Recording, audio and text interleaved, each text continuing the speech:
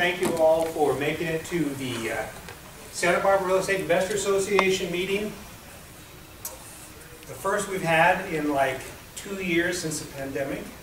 This is actually to the month. It was 2020, January, that we had our last meeting. And I said, well, there's this weird thing coming from China. We don't know really how bad it's going to be, but maybe we need to kind of get in the mode of, you know, doing a different high five and not shaking hands and not hugging, not being too close, because we're probably going to have to practice some social distancing. And boy, have we been practicing social distancing. This has been really difficult for a lot of people, and it's had its downside for all the people that we know that passed away and died, which is really, really bad and sad. And it's also kind of forced us into moving into the future like 20 years in advance, you know, medical, real estate, everything. That was like, oh, we're going to get virtual, we're going to do this electronically, we just don't have the time and the money, and we just don't want to deal with it. And then all of a sudden it was like, well, guess what? You don't have time anymore, you have to deal with it. So it's like it pushes us into the future 20 years. So to some degree, there's been a lot of good parts about this. But we're here, we're going to make it, and I want to thank you so much for showing up here today. I'm a little surprised and not so surprised. We had about 42 people sign up to be here. And normally what we do is we charge people $10 online or $20 at the door. And when we had 42 people sign up, I looked at my wife and I said, you know, when we do that and it's free, we don't have that many people actually show up, because it's like, yeah, nothing to lose. I don't know what $10 makes, why it would make such a big difference, but more people do actually show up. So we're going to go ahead and run this. It probably will have more people showing up that come in a little bit later, and that's the beauty of having our main speaker speak an hour or so down from people showing up, so that there are more people here. But the nice thing is, it's going up on YouTube. Everything we do, this is the Santa Barbara Real Estate Investor Association website. Everything we do goes up on YouTube. And there's very few RIAs around the nation that video everything they do in a meeting and put it up on YouTube. We do it for a couple of reasons. Santa Barbara is a small venue. People like Thad Merrill, who you may have heard of, spend $8,000 in Santa Barbara just to get a meeting going, and they get a place that'll handle 300 people, and they might get 40 show up. So I already know it's difficult, and doing the videos has made different speakers say, well, you know, if the videos are up there, your website's up there, you're pointing information back to us, you know, okay, I'll come to something that's got fewer people, because there's a little bit more activity going on. So I just want to thank you, all of you, for being here and doing what you're doing, because it's an investment in you, you know. You are your best investment. What you do in your education and putting yourself forward really makes a huge difference. So thank you very much for showing up. I appreciate that. Everything up on YouTube. We are here in the Marriott, which now they're calling the Residence Inn. You know, I don't know what the change was for. But it's the Marriott was Courtyard, now it's the Residence Inn. It's really a nice venue, good place to be. We've even got some fresh air coming through the doors here. And I don't know, we've got some coffee over here, we've got some water, a few things, and a lot of empty tables. Can't believe it. That's okay. We'll hope for more. I've got a few things going on here. We're going to have Linda Pliagas come up here in a couple of minutes and introduce herself. She does events all over the place. And she's actually the person who inspired me and said, Dan, you're running a RIA here in Santa Barbara, but you're running it in Bob's Pizza. And right in the middle of everything everybody's saying, all we hear is, Bob, your pizza's ready. And, you know, it's time to move on, Dan. So she got me, you know, to go to places like the Fess Parker, Marriott, whatever. And it's been wonderful. Thank you so much, Linda, for kicking me where I needed to be kicked to move on. We've got Jeremy Rubin, who's going to get up here and speak for a few minutes. And he is a local person doing fix and flip.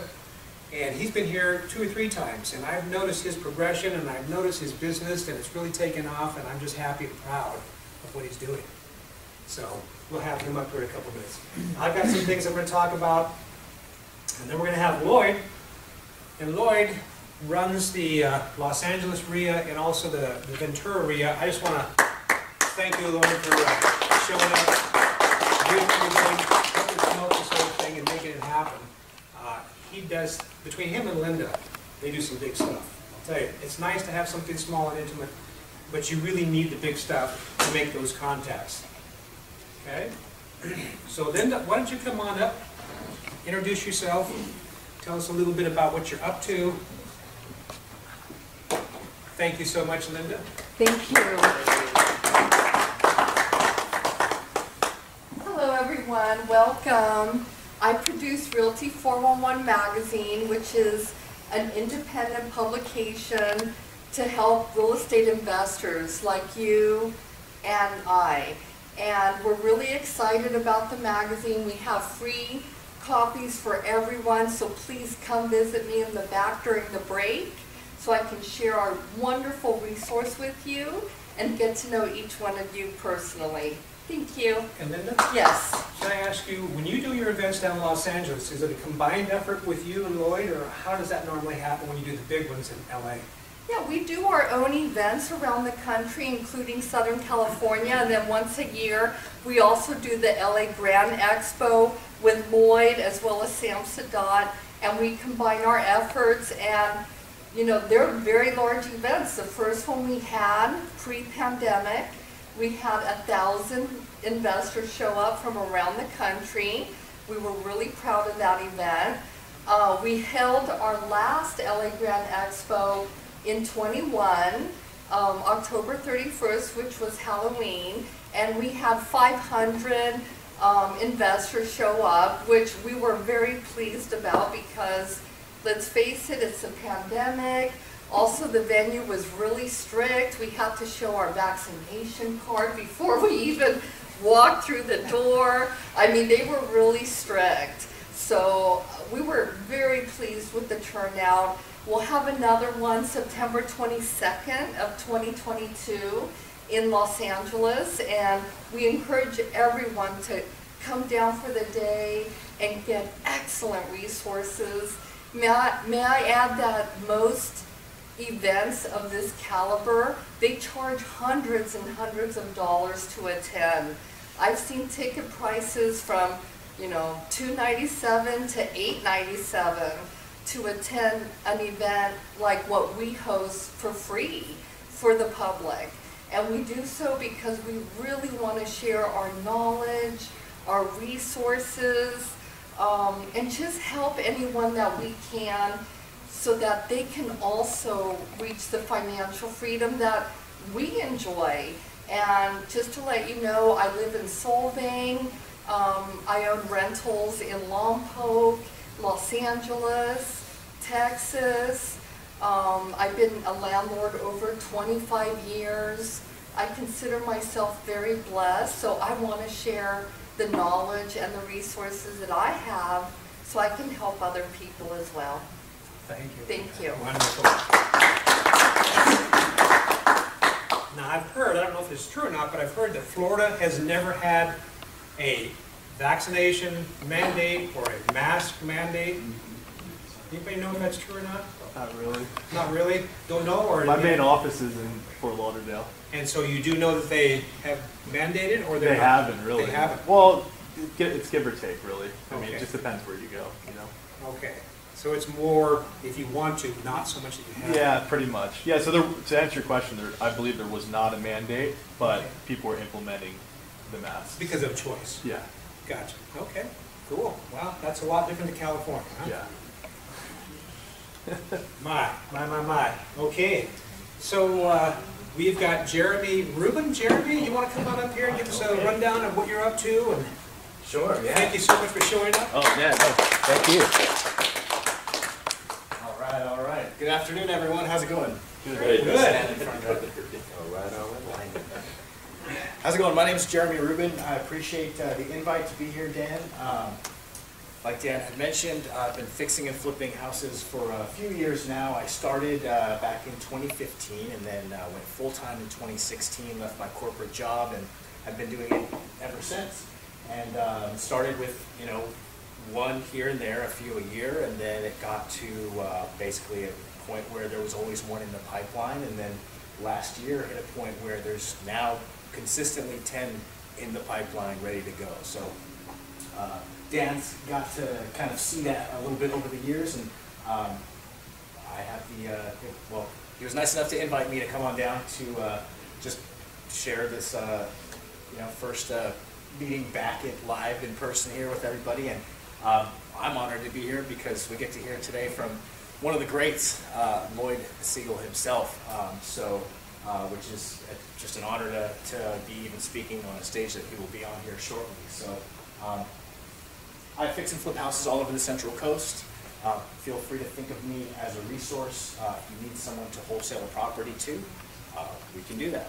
If you have a property that you want to wholesale, we also have a pretty good sized buyers list that we can help disposition a deal. We buy properties from wholesalers. We also wholesale properties to flippers. So kind of just works both ways depending on what we have on our plate, how many deals we've got going at the time, number of business as far as how it's all kind of going. So that's a little bit about me. Premier Real Estate Group is the name of the company that I run. We're based in Santa Maria, California. We do deals now pretty much anywhere from as far north as Modesto down to Long Beach, but primarily operate Santa Maria, Lompoc, Atascadero, Nipomo, just kind of within about an hour or so of Santa Maria. Happy to be here. You guys are all in a great place. And Jeremy, aren't you also a licensed realtor? I am, yes. And how long ago did you get your license? About 3 years. So I'm 3 just years. coming up on the, got to do my continued education. Okay. Cut it off. So 3 years ago, and how long have you been flipping houses and doing the fix and flip? Longer than that. So I started with wholesaling back in 2014. Then I did some of that. Kind of basically stumbled into, I didn't really know what the heck I was doing. It was just step by step figuring it out. But started as an investor, never really wanted to be a real estate agent per se. Just added that to the tool belt later on because I realized I could make more money listing my own properties. And just opens more doors. Yeah, So, it does. It's amazing. Yeah. It's wonderful. You've just impressed me, especially in the last year. That's a huge amount of growth. Well, thank you, thank you. I can't take all the credit for it by any means. We have a great team.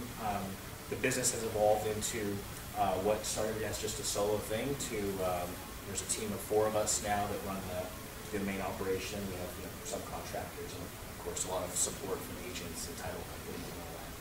Excellent. That's great. Very Appreciate it, cool. yeah. Excellent. Thank you so much. Yeah, no, thank you. Thank you Jeez, guys. I appreciate your. Yeah, it's not easy building teams. It's not easy getting people motivated. It's not easy doing any of this stuff, but it's all doable, and we've got to do something. So, he's doing a great job, and I'm thoroughly impressed. So, I've got a number of things going on. NHBIG is the buying and selling, wholesaling properties. Okay. NHB LLC is National Home Buyers LLC for long-term rentals and whatnot. Personal Power Project, going green. It's a lot of stuff about solar, electric cars, all that good stuff. It's not a big money maker like real estate, but it's fun and it's passion, and it's really, as you'll see in a couple of things here, kind of worth the time to spend there. And then some free training if you need it. I want to kind of go over today as my mantra of don't ask, don't get. Now, you could be don't ask, don't get, or it could be do ask, do get, or ask and you shall receive. Whatever it is that kind of triggers you to kind of think about, I really need to start asking a lot more than I have in the past. Getting out of your comfort zone of asking. And that doesn't mean that you hound somebody constantly and ask them the same thing till they say, I will shoot you if I ever see you again. You just, politely ask what you need to ask in life, but start asking really more, because what you start finding out is the more you ask, people are saying yes to things that you thought they would never say yes to. And it's like, oh, and then you get educated in the process, they get educated in the process, because you're kind of stretching them and their envelope of what they can do and can't do. So, we're going to do just a quick little game here just to see how this works. and see how many people in here would give me $10,000 of cash before they leave here today. Now, I know, and you know, you don't have 10,000 cash, and I know that I'm not really going to hold you to giving me the money, but this is going to be your way of thinking about, maybe I should just be asking a little bit more than I'm asking, okay? And when you're out there negotiating, you don't have a lot of time sometimes. You miss out on things. You do things that you didn't think you would do and wonder why you did it. So, you know, you're not going to have a lot of time. I'm going to give you 3 seconds today to make up your mind on whether you or not you want to give me $10,000 here today. So all those that do want to give me $10,000, I want you to not hold up your hand right now. Okay, I just made 1, 2, 3, 4, 5, 6, 7, 8, 9, let's say 10, okay? What's 10 times 10,000? 100. I just made $100,000. I was hoping there'd be 40 people here so I could make 400,000. But you can kind of understand why nobody held up their hand. First of all, it's like, this is really stupid, Dad, I don't want to play this game. You know, and these are just things that our mind tells us, you know, it's just what everybody thinks all the time. Secondly, I didn't give you much time to think about what you were doing here. Thirdly, most people don't want to go someplace and interact. In fact, they don't even want to go. They sign up. I would love to go to that real estate meeting. It's free. I got nothing to lose. But when you wake up in the morning, it's like, God, it's a beautiful day. I could go to the beach. You know, why would I want to go here? Well, it's an investment in you. It's an investment in your future. And if you figure that 90% of all the people on the planet are going to die or retire broke, you people probably won't, because you actually showed up. And if you keep showing up and looking for what it is that you want and making investments in yourself, that's the best investment you can ever make in your education. So, you know, raising your hand. You think, well, that's just a stupid thing, raising your hand. Just to give you an idea how you can make a mistake by not raising your hand, and now you all owe me $10,000. And I'm not going to collect it, but if I see you on the street, you email me, you phone me, and I say, hey, have you been asking questions above and beyond what you normally would? And you say yes, and I'll go, great, I'll extend that loan. You don't owe me the $10,000. But if you say, nah, it's just not working for me, I'm going to say, well, maybe it's time for you to give me that $10,000. Okay, because I really want you to think about, it doesn't take that much more to ask. Here's an example of raising your hand at the wrong time. My wife back there, Maria, I've got my daughter next to her, Alana, and I've got my son here, Michael, doing the videos. Her mother and father were fixer and flippers back in the 50s, and they were moving homes on 154 from one side to someplace else and getting rid of them so they could get the road through, so they had an auction, and her parents went to the auction, and her mother happened to go there before her father, and they were, you know, doing the whole auction thing, and finally her father walks in and she's like, I'm over here, and they said, sold. Just because she raised her hand. So, you know, if you don't raise your hand, you could owe somebody $10,000. And if you do raise your hand, you might end up with a property you hadn't really wanted. So you really got to kind of, you know, be on your guard and think about what's going on. That house at the time, they probably picked up for $12,000. They probably could have gotten out of it. I don't know, probably. But they decided, we're here, we want to do it, why not? Well, they did. They put it up somewhere around State and LaCumbra. And years later, Maria and I bought it from them. And 25 years ago, whatever it was, we tried to sell it for $350,000, and people said, you're crazy, we're not going to pay you, that's too much. We couldn't get it sold. So we refinanced some properties because the appraisers, really, the value was going down at that recession, didn't even know what the value of these properties were.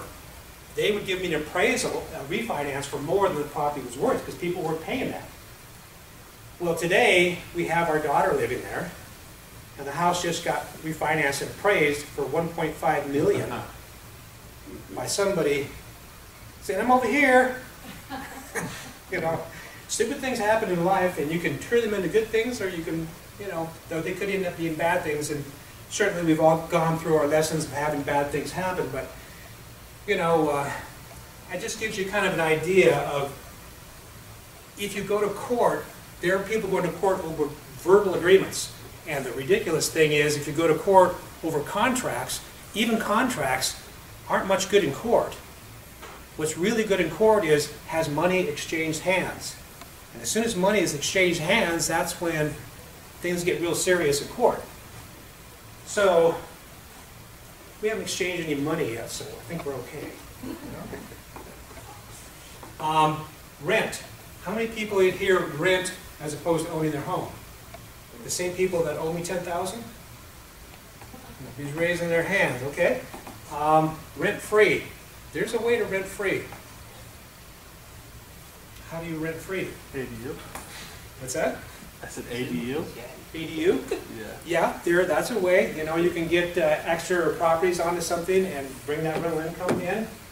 If you don't own any properties and you're just starting off, you could go to a property owner, not a property manager, and say, hey, look, if I take all the responsibility of renting this place myself and I sublease tenants in here and I set the rent for them, can I increase their rent and still pay you what I owe you?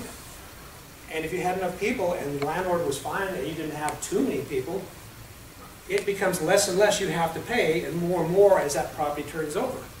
So that's one way of starting off. And you think, well, yeah, I've never done property. That's a lot of responsibility. Well, the next step is owning something, and you're going to have to take on a lot of responsibility once you own something. So when you're renting, that might be a good time to start learning how to do some of that responsibility of living with people and making that work out. Home, if you own a home. How many people here own a home? Okay, so if you own a home, you know, it's a lifestyle choice. You can rent rooms out. A lot of people we know say, I would never rent a room out in my house and live with a tenant on my property. That's crazy, I just wouldn't do it. But it's a lifestyle choice. Some of our best friends that we've had over the years have been tenants that we've rented rooms out, and you can develop long-term relationships. There's that social thing that's going on and interaction that can be fun and interesting. And if you have bad tenants, I would recommend doing a year lease, you know, like 30-day, month-to-month. If it doesn't work out, you give them notice. My contracts say either party can give a 30-day notice anytime with no reasons needed. Don't like it?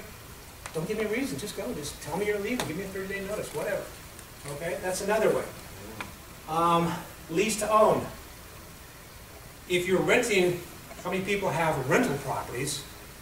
Okay, so if you're doing rental properties, that's a way to get good tenants. If they're putting down a $50,000 non-refundable deposit for a lease to own, pretty unlikely they're going to trash the place and leave overnight. They didn't want to walk away from the $50,000. If the $50,000 is $100,000, they're even less likely to walk away. Okay? The other thing is when you're renting out properties, I'm finding out that it's a lot better to rent out rooms in individual homes than it is to rent out the whole house to a family with kids. Anybody in here have kids? Didn't you notice as soon as you had kids it was the most difficult time financially you've ever had in your life compared to when you were single or living with somebody and didn't have kids? Nobody's going to send their kids to school and say, hey, look, we don't have the money, that's why they're barefoot. What are you complaining about? They're going to rack it up on credit cards or whatever it takes to make sure those kids go there and get the best they can possibly get. That's a difficult time. But if you're renting out and you have a rental, I found it much better to rent to professional single people and per room rather than a whole family. It's kind of the next step before you get to Airbnb. You know that's 3 times the regular rental amount, right? So that's another avenue that you can consider. Wholesaling. How many in here wholesale? Well, I know Jeremy. You owe me $10,000. You're still not raising your hand. You haven't learned your lesson, Jeremy. So if you're wholesaling, it doesn't cost anything but your time. Okay, you can wholesale all day long. That's why Jeremy's wholesaling. He's fixing and flipping, but he's coming across all these deals, especially being a realtor. Why pass up multiple streams of income? Anything else that you can do, why not? You can help wholesalers. If you don't know enough, we've got people we're bringing on, and and my son's been telling me for years, Dad, you know so much about this stuff that you train people but it's so complicated when you try to train them that they just give up and go away. You need to reduce this down to the easiest possible thing to get them started. So what we do now is we say, hey, you want to work with us on wholesaling? I'll give you 10% of the profit. There's only one job you have to do. Go out there on Craigslist or go out there on the MLS and look for properties that are depressed, that need to be repaired. Don't look for these beautiful things. We can't do anything with that. Look for something that needs to be repaired. We'll make an offer on it. If we can get it under contract and we can sell it, whatever my profit is, I'll give you 10% just for looking for that stuff and getting it back to me. That's an easy, simple place to start. And you can work with investors doing something like that. ROI, repairs. Okay, so here's another thing. On the wholesaling side, I kind of see it as three possibilities. One, we could pick up a property that needs to be repaired and we could put it right back onto the MLS and wholesale it and make a profit without doing any repairs at all if you have enough spread in there. I can get it on the MLS as not a realtor, because I'm not, I'm just an investor, but I'm still thinking about getting a license someday, maybe if I really feel I need to, for whatever reason. But I can put it on the MLS without being a realtor, and I can get it on there without a listing fee, and I can sell it without a buying fee, have somebody come to me direct, and if they're coming with a realtor, I could say no, or I could say, well, sure, it's your buying agent. You hired them, why don't you pay them? Don't ask, don't get. And if the deal's good enough, if the money works for the investor is going to say, sure. I found that more investors work with real estate agents on the MLS than they ever do on Craigslist. And Craigslist is great for renting rooms, but when you start trying to do business on Craigslist with buyers, sellers, like, for sale by owner, they're there all the time. But when you're looking for buyers, most serious buyers aren't going to Craigslist to find something to buy. They've got their realtor out there, their buying agent, and they're doing this stuff. And if the deal's good enough, and you tell the agent, okay, go back and tell your buyer, he's going to have to pay you, or she's going to have to pay you, and we'll do the deal. If the numbers work, they're going to say yes. So don't ask, don't get. Do ask, do get. It just, so many, weird things that even some of these wholesalers that I think we were talking about said, well, Dan, if you do this, you're going to have to find a real estate agent and give them $500 to close a contract because we can't give it to you any fee because you're not a real estate agent. And I said, well, my investor really doesn't want me doing things like that, and they're willing to pay me even when escrow closes for bringing them a deal, $5,000 bucks. Not that big a deal. After I said that, the wholesalers that you guys are familiar with said, well, what we could do is we just could put that $5,000 fee on the buyer's side and let them pay for it because the price is still going to be the same. And I went, well, now that's some creative thinking. That's great. Okay. Don't ask, don't get. You're stretching their mind to think about things they haven't thought before. And if it's legal and it's okay and everything's contractually, the way it should be, things can happen that you just never would expect to happen because you just haven't been asking. So I'm just, without trying to drive people crazy, and being annoying, I just keep asking and asking. Okay? Okay, so I'm just going to real quick go through this stuff because I'm going to get Lloyd up here, but I just want to say NHBig, if you go to the website, any one of my websites, if you go to the contact page, will show you all the other things that I'm doing. Okay? That's the website for Fix and Flip. That's all the trading stuff. This is NHB LLC, long-term rentals. The advantage of doing lease to own, single-family home rentals and renting rooms, information there. Santa Barbara Computing Services, I run that too, so that we can help people with their computer issues as they're trying to build their business up and do whatever. And then the Personal Power Project, that's going green. I'm an affiliate with Tesla, and can give you a discount. This is not a big money maker, but there are people who spend a lot of time on YouTube and actually got like 2 or 3 of their top-end Sportster or whatever it is, for free. Solar, I leased, on the batteries, I recently got $40,000 worth of batteries for free. You just had to be in the right place at the right time and ask the right questions, and I got it. And it's lasted about 6 months, and they shut the program down and said, well, we're not doing that again. Dan came to us and said, they're free? And they said, yeah. And I said, well, I don't want one. And I said, well, why wouldn't you want one if they're free? And I said, well, because if they're free, I don't want one, I want 3. And they went, well, excuse me, well, we'll see if you qualify. Well, I did. And there's the medicine, the check for medicine. Okay. And then solar, we got solar about 10 years ago, something like that. Well, guess what? The solar broke. It was on a lease. And I called them up and said, it's not working. They said, oh, we're going to come out there, we're going to replace every solar panel you got. Wow. And I went, yeah, how long is that going to take? They came out within a couple of weeks, they replaced 30 solar panels in 2 hours. It didn't cost me a dime because it was on a lease. So what did that do? That just extended the time that my solar should last another 10 years. If they last 20, and I'm already through 10, now for the lease price I paid, I got a 30-year guarantee, basically, because that's how long they're going to last. Okay. And electric cars, well, everybody knows what's happening with electric cars. They're coming out there, but guess what? People don't really see and understand that these are not just cars. They're your mobile power station. That's going to get you off the grid, because this solar isn't enough to get you totally off the grid in the worst of times.